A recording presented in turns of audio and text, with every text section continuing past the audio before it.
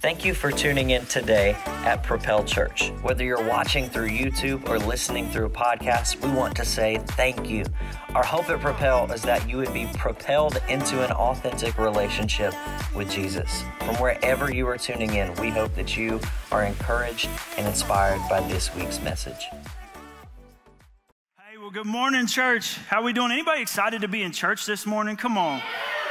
Oh my goodness, man, it's Father's Day. We got some hibachi we're gonna get going here. I bet y'all didn't know I was gonna feed you. Y'all hungry?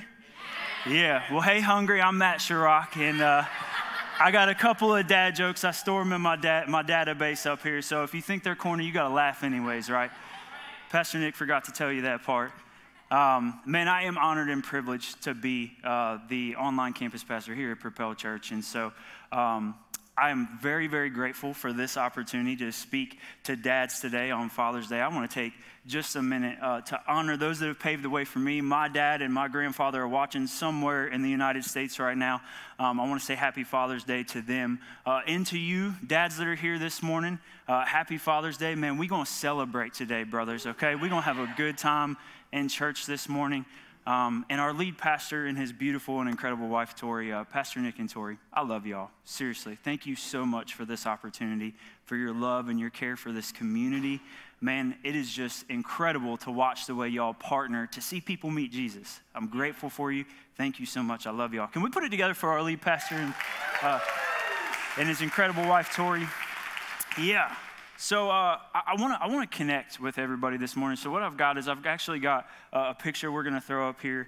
Behind me is a picture of me and my family. And so this is us at Stone Mountain. And that's my beautiful wife over here with the Under Armour hat, even though she's shorter than my daughter, Erin. Don't worry about that.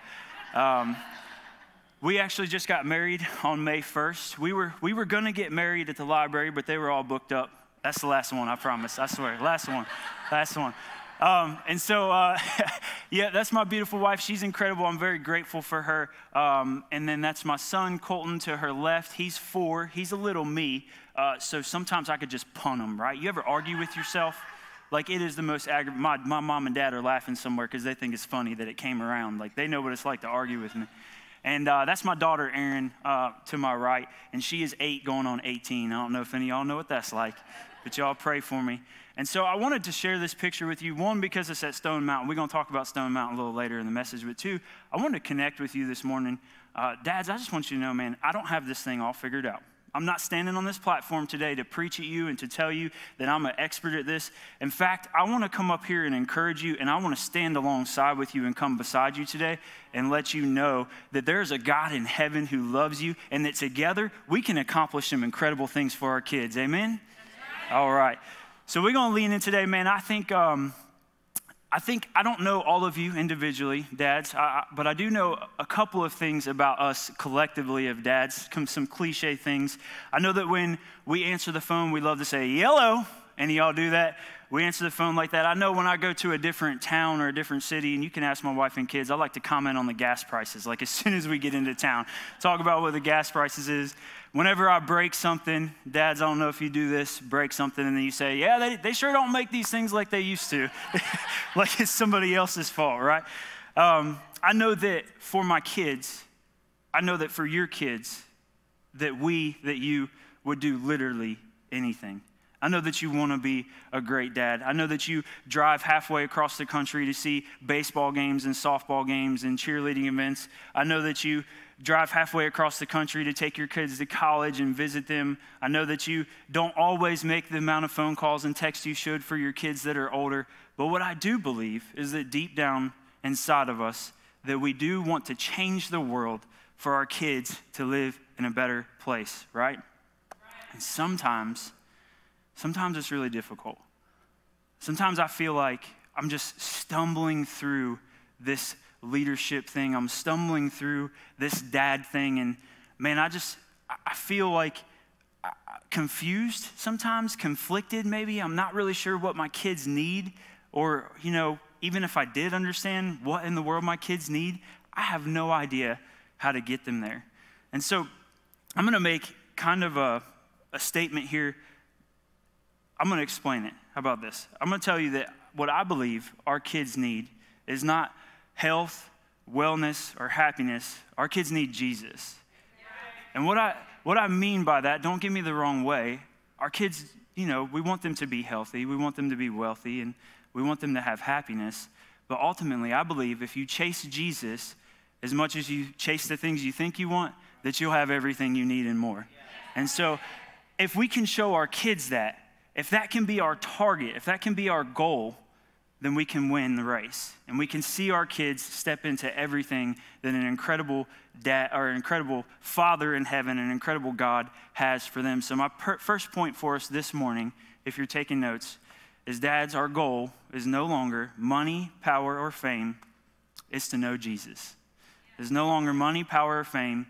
It's to know Jesus. I think for me, sometimes I have the wrong goal. I don't know about you, but I think sometimes I struggle because I'm aiming at the wrong target. Like when I think about the things that my kids need, when I think about where they're at in life, sometimes I get a little too logical. I get a little too task-oriented.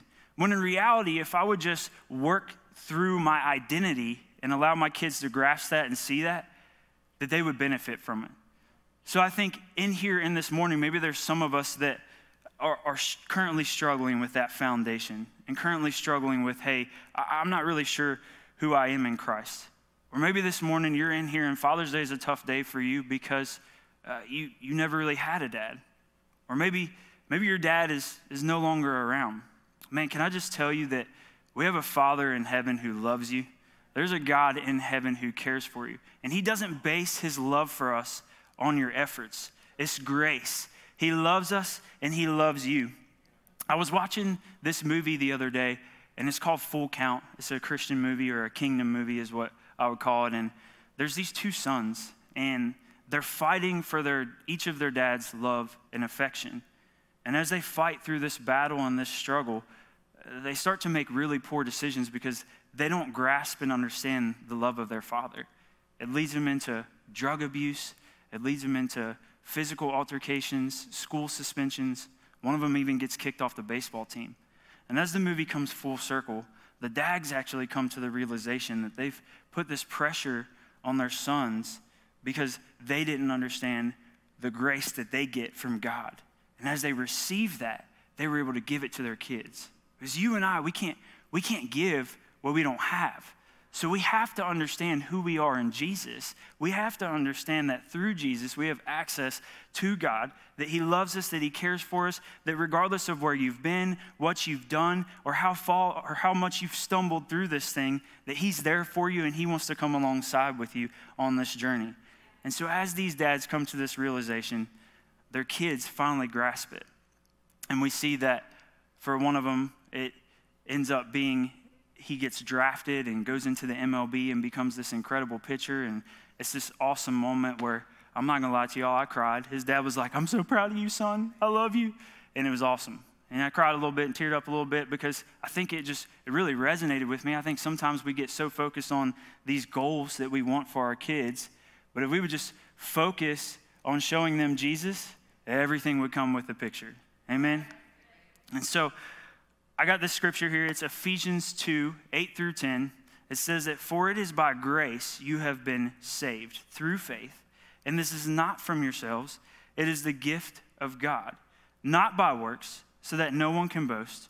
For we are God's handiwork, created in Christ Jesus to do good works, which God prepared in advance for us to do.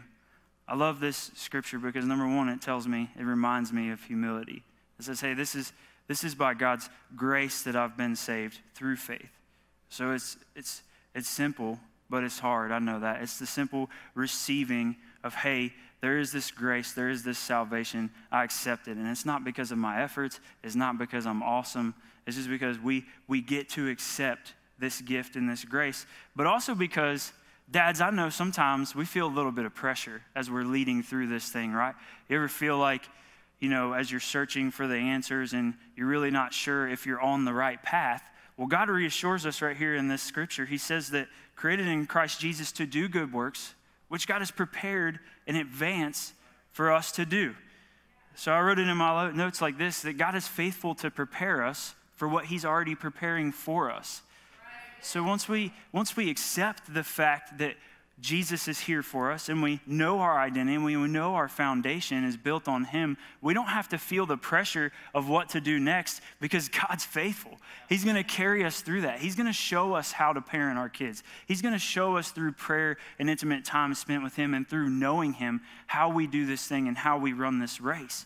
I love it that God is faithful to prepare us for what he has already prepared for us. And it's vital that, like,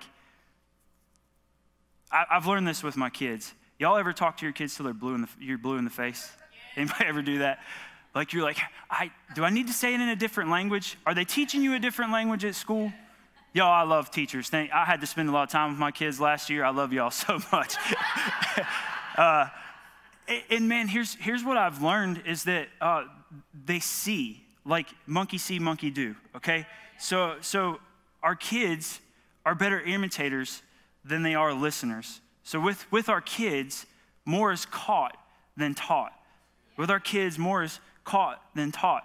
And what I mean by that is, dads and parents all around the room, you don't have to start discipling your kids. You already are. Like they're watching you. They're seeing what you do. They're checking you out. We like to sit down at night at bedtime, my wife and I, and the kids, and we read out of this children's kids book that actually we got right here from Propel Church. And we were reading the story of Mary and Martha the other night, and it's the story of these two women, and Jesus is on his way to their house, and Martha is super stressed out, and she's got to get all the things ready, right? She's got to have like the perfect dip and the cookies, and the house has got to be spotless, and all these things that are going on. And Jesus arrives, and Mary is sitting at Jesus' feet, and she's locked on Jesus, y'all. She's focused on Jesus, and Martha's still running around, and she's like, hey, Jesus, shouldn't Mary be helping me? And Jesus looks at her and he says, Martha, Martha, you're focused and concerned with all these things, but Mary is concerned with the thing that matters. And so we get to this point, and my daughter's got like this look on her face, like she's like, what in the world are you talking about, Dad? Like she's not grasping it at all. And so I tried to explain it to her, and she wasn't really getting it. I was like, okay, I'm going to show her. And so something my wife and I do is we fight really hard for our Sabbath day. We fight really, really hard for a rest day.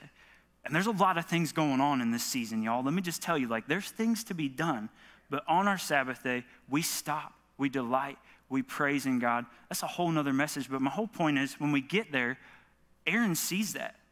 Like, she understands, hey, there's a lot of other things that we could be focused on right now. There's all kinds of chores that we could be doing around the house. But now my daughter gets to watch us take a day to focus on Jesus, to stop, and to praise God in that moment. Because she catches more than I can teach her. She's learning from the things that she sees us do.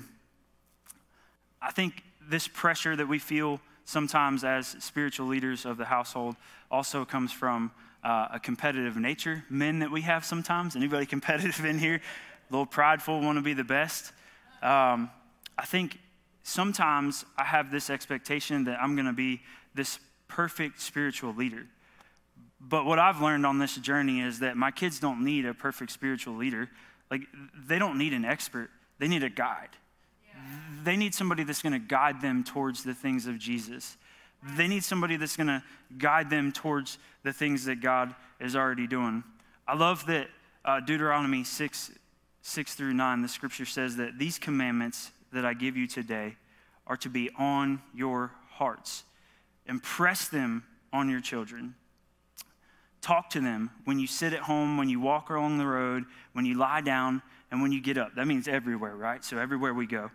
He says, tie them as symbols on your hands and bind them on your foreheads. Write them on the door frames of your houses and on your gates. That's Deuteronomy 6:6-9. And just a little background on this scripture. So this is in the Old Testament, and the Israelites have been struggling. Like, God keeps rescuing and redeeming them, and they keep turning and going the wrong way. They keeps rescuing and redeeming, and it's this really, like, repetitive thing. It keeps happening over and over again. So God's like, hey, write it on your forehead. Symbolism. Bind it to your hands. Talk about it everywhere you go. Don't forget me. Remember me. Remember who I am. Remember what I've done. And you and I don't have to create that. God's already created that. We just have to guide our kids to that. We just have to help them remember who God is and what he's doing. At my house, we have 2 jars because one's already full, which is amazing. These 2 jars, we sit on top of our fireplace. They're up on the mantle. And pretty much daily, not every day, because we're not perfect, but we try. We take time to sit down and say, hey, where did you see God today? And on top of this mantle, there's a couple pens and some notepads. And what we do is we write down the things that we saw God do that day. And we invite the kids into it, Aaron and Colton, and we talk to them. And y'all, you ask your kids where they saw God, you're going to get some wild answers from a 4-year-old. Let me just tell you, like, he says some things that are off the wall sometimes. But the thing I love about it is it doesn't have to be like these huge, supernatural, miraculous, events. It can be even in the small things, right? So I think the other day I wrote down that I had a delicious piece of cheesecake. Come on, amen. I saw God in cheesecake. I think, it may be like an encouraging word from my pastor. It may be, a kiss on the forehead from your wife. It may be that you saw God miraculously heal your grandmother who's been in the hospital for 3 weeks, right? It may be this huge financial burden that you were carrying that you saw God come to. But what we do is we make sure that we don't miss it. And when it happens, we are intentional about sitting down and saying, hey, this is where I saw God today. And now, my daughter who's 8, she got the memory of an elephant, y'all. She don't forget anything. So if I forget, she now comes and disciples me. She says, hey, Dad, guess where I saw God today? And I'm like, come on, Jesus, that's what I'm talking about. Where'd you see God today? And she's like, I saw this fox on the side of the road, and it reminded me of God. I'm like, amen. She's getting it. She's getting it, right? Because she's seeing. So we have to create these symbols, these ways of just reminding our kids, hey man, there's this God, this creator, he's all around us. And he's here. And we don't have to create all of these things. God is already doing all of these things. We just have to guide them to him. And we don't have to be complete and total experts of the Bible. Man, I'm here to tell you, I don't know every single scripture. There's books in the Bible that I really don't even like to read, if I'm honest with you. It happens. But man, I just keep guiding. Just keep guiding. Even though I'm stumbling, I just keep guiding the kids back. And so I think another important thing about speaking of guides, I'm actually not going to talk about fly fishing guides, Pastor Nick. Because I felt in my spirit that's where he thought I was going with this. I'm actually going to talk about how good guides slow down. Great guides, they slow down enough to see what God is doing around them. And so back to, earlier you saw the picture of my family and I. We were at Stone Mountain, and Stone Mountain's about an hour and 45 minutes from here. And I love hiking because my wife loves hiking, but I also love hiking because I get to fly fish afterwards. And so I really love fly fishing. And so we go as a family, we go hiking and we hang out, and we're on this journey together, and we're focused on getting to the top, right? There is this goal. This goal is to get to the mountain peak. But as we're doing that, we're not in a rush. One, because we have a 4-year-old and an 8-year-old with us, and I know that that's just going to create this tension inside of me, right? I'm going to get frustrated. But 2, because we want to make sure that we enjoy God's creation while we're hiking, because that's kind of the point of it for us. And so as we're doing it, doing this hiking thing, we see these craters. Stone Mountain is a granite top mountain. It has like these craters. It kind of looks like the surface of the moon. And there's puddles because it rained the night before. There's puddles all over the place. And my 4-year-old is having a ball. Colt man is running and jumping in every single puddle. He ain't missed one all the way up the 4-mile mountain. He's going to hit every single one. And I'm like celebrating with him. It's this great time. We come up to this really big puddle up near the peak. And when we get there, Colton's like, ew. I'm like, what is this? I walk over there, and there's like this slimy string of something in the puddle. And of course, my daughter's got 8,000 questions because she's very inquisitive. And I'm like, all right, little G, hook me up. I'm trying to Google and figure out what we've got going on here. And so I pull out Google, and I see that this is actually frog eggs. And because we slowed down and we were able to see this and not walk right by it, I had this incredible opportunity in this moment to stop and to share with my daughter, where I was like, hey, Aaron, check this out. These are frog eggs. So let me just tell you, the same God who created this mountain is the same God who created the clouds, and the clouds that carry water and the rain downs onto the mountain. And here there's this crater that God has created, and the water flows into this puddle, in which a frog that he created jumps into the puddle, lays its eggs. Now tadpoles are born, and they become adult frogs so that they could do it all over again. How amazing is our Creator? How incredible is God? And so it was only because I wasn't sprinting up the mountain and had the opportunity to slow down with our kids and show them that I was able to remind them that there is a God who is ever present, and he's here. I'm able to show them Jesus right there on that mountaintop. I believe that you and I can guide our kids to Jesus like that and slow down in all kinds of areas of our life. Man, I get so locked on to the task of whatever it is that I completely miss the why sometimes. I don't know about you, but I do it at work. I do it at home.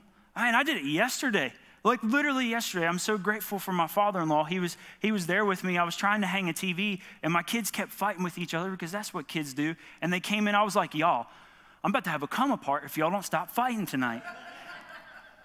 And fortunately, my father-in-law, Gary, stepped in and he helped out, and he handled things much better than I did. And it's because I was so focused on the task that I missed the opportunity to share Jesus. And so good gods, great gods, we slow down to share Jesus. Y'all, this next point is going to be awesome because this is an ongoing joke that we have around the office. Right? It's not a joke; it's a serious thing. But we've just been having. I don't want to say the word. I'm just going to tell you, make it fun.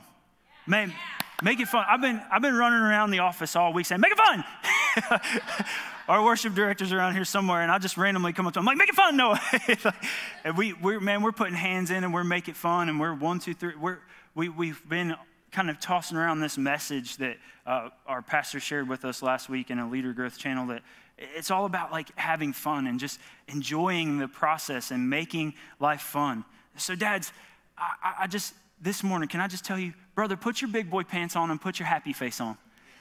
Put your fun face on. Come on, man. This is fun. We have the opportunity to have a ton of fun with our kids. Man, build that fort. Make those s'mores. Go jump in the mud. Go play in the rain. Man, stop what you're doing and go hang out with your kids. Go play Barbie dolls. Man, have fun with it. Laughter is a medicine. Man, you ever had like a great laugh with somebody and immediately afterwards they're like, I really needed that, right? I mean, laughter is a medicine. Fun is so incredibly adventurous too. Like, I don't know where you're currently standing, but whenever I go on an adventure, if I'm laughing and having fun the whole time I'm doing it, it's a much better adventure and it's a much better process. And what I've learned with our kids is that, man, they are very adventurous. Anything to Colton, our 4-year-old, is like this incredible opportunity for adventure. Like, this brother has never seen a regular stick. I promise you. Like, what we see is a tree or a stick. What Colton sees is the opportunity for reindeer horns. And so when he finds, it's not just any stick, it's the right stick. And when he sees it, it's got this little Y, and he's got to grab it, and he's going to run around the yard, and Daddy, I got reindeer. And I pick up one with him, and we fight sticks and smack trees. And man, it's so much fun to be a part of that adventure. And I'm actually learning from my kids. I'm actually learning how to be adventurous again from my kids. I don't think that you and I, as adults, any of us in this room, have lost a spirit or desire for adventure. I just think sometimes we chase adventure in the wrong places. And I think when we do that, it's not fulfilling. And because of that, we become bored. And boredom is dangerous. And it's dangerous for everybody, but men in particular, when we get bored, we do some stupid stuff. We really do. We do some silly stuff. And so this adventure that we have an opportunity to be on with our kids, man, it's fun. It's incredibly fun. I think that there's some stories in the Bible. There's a couple characters I just want to talk about.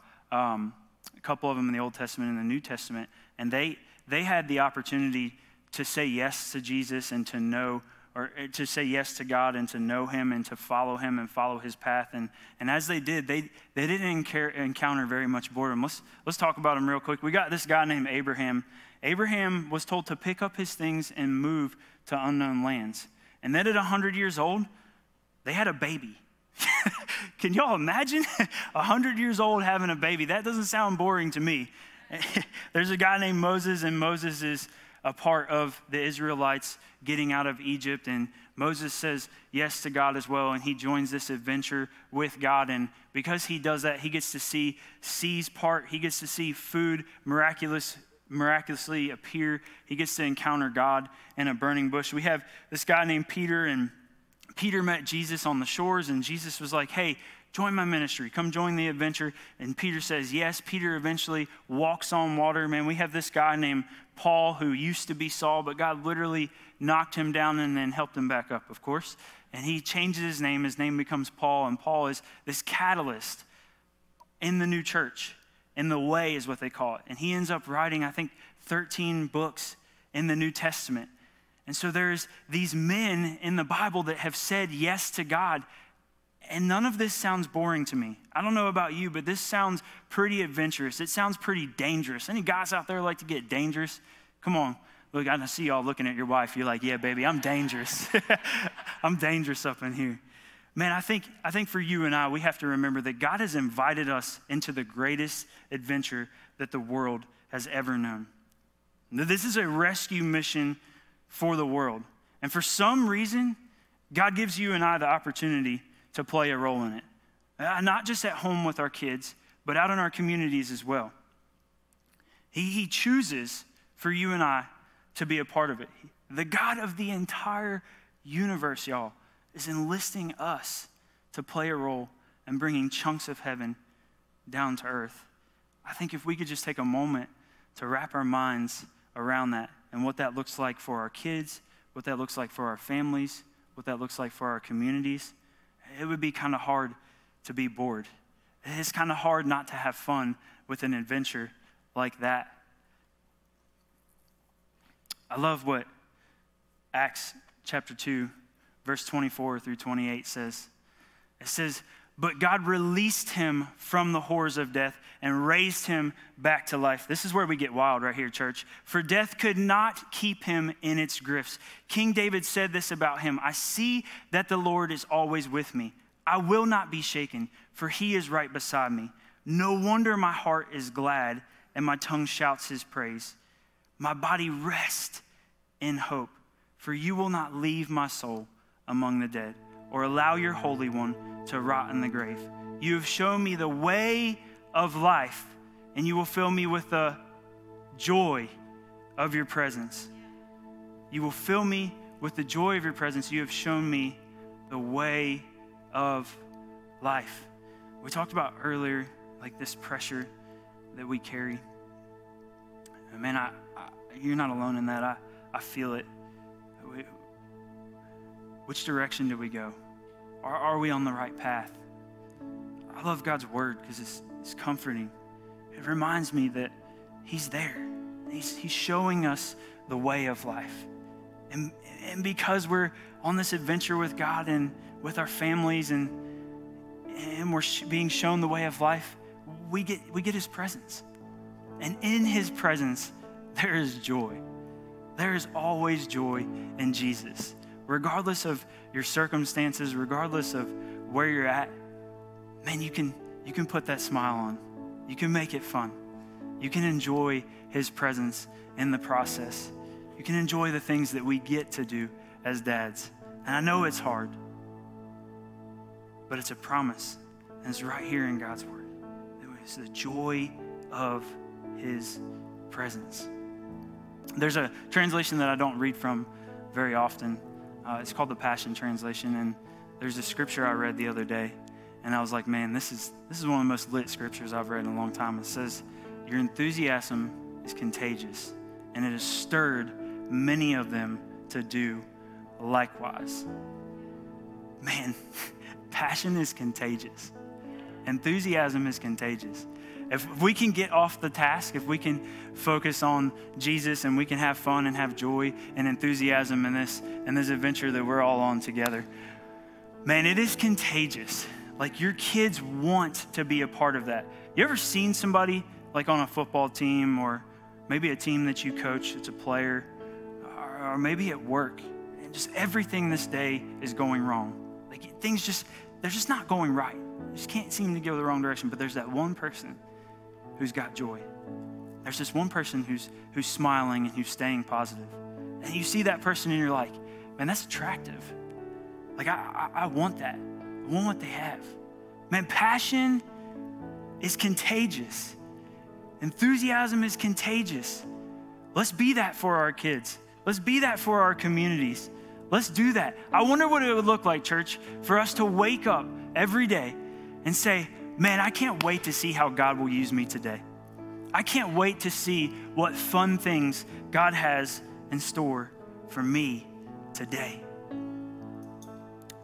A few years ago, I walked through a divorce and I had to move out and was going through some stuff, and I knew Jesus and I was trying to put my fun face on.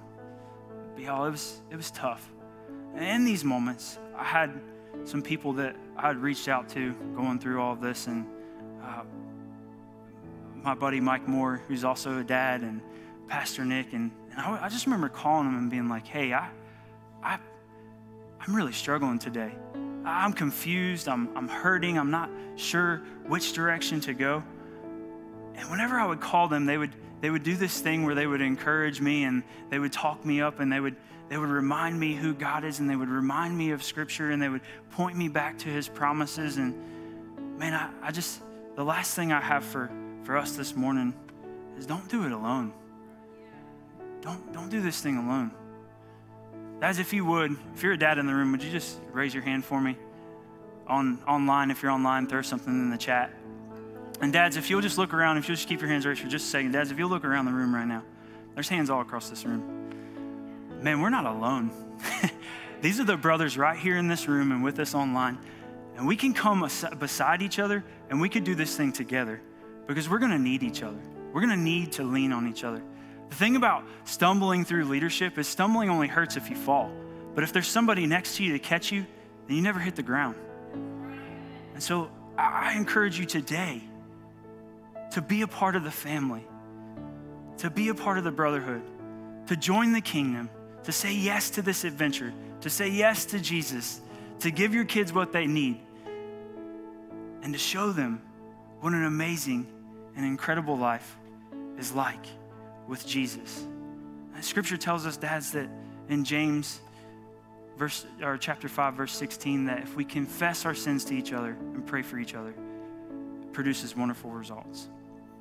That there's healing in this prayer, as we need each other.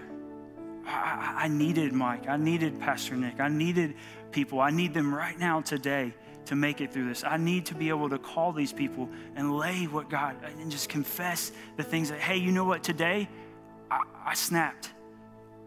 I was stressed out, had a lot going on, and the kids were arguing, and I raised my voice and I yelled at them. Hey man, I love you. Sometimes I do that too. Apologize to your kids, they'll forgive you. Man, we need that. We need that healing. Brother, I invite you into that healing this morning. I invite you to join this family. So with every head bowed and every eye closed, if that's you this morning, if you're ready to say yes, if you're ready to take that step, would you just boldly raise your hand? And we don't pray alone, church, so I'm gonna ask that everybody repeat this prayer with me. Say, dear Jesus, today I give you my life. I place my hope and trust in you. Thank you for dying in my place so that I can have new life. In Jesus' name, amen. Thank you for checking out this week's message. If you made any decisions for Jesus, or you need a next step, or have a prayer request, let us know by going to www.propel.church/hub. That leads you to our digital connect card where you can fill out all of that information, as well as see what we have coming up here at Propel. Thank you again for tuning in, and we hope to see you again soon.